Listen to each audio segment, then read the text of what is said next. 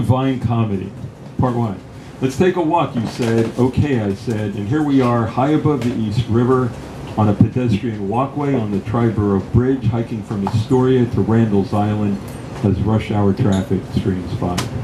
I hate my life, you say, and I know you're not joking. I wonder if you're thinking of jumping and what I would do if you did. It's a long way down to the tug, pushing a barge on fiery waters as it disappears beneath the bridge. Should I grab for your arm and probably die too, or simply admit I want to live and let you fall?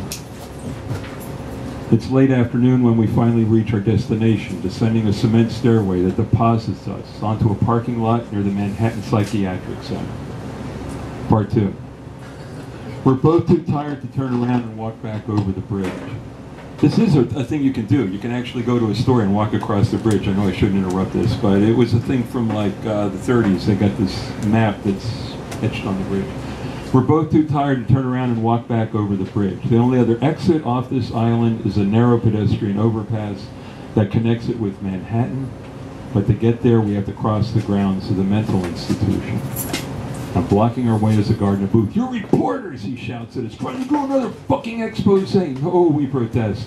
"We just want to get back to the city so we can take a subway home." He pats us down and searches our bags and grudgingly waves us on. It's early evening now, and large, bright lights come on, illuminating everything surreally. We can clearly see inmates through plate glass windows in low ranch-style buildings watching TV. If it weren't for the barbed wire, you'd almost think we were in suburbia. Part 3. Beyond the last building, the underbrush thickens and the asphalt path is cracked and broken. It's pitch black, a hot, humid night.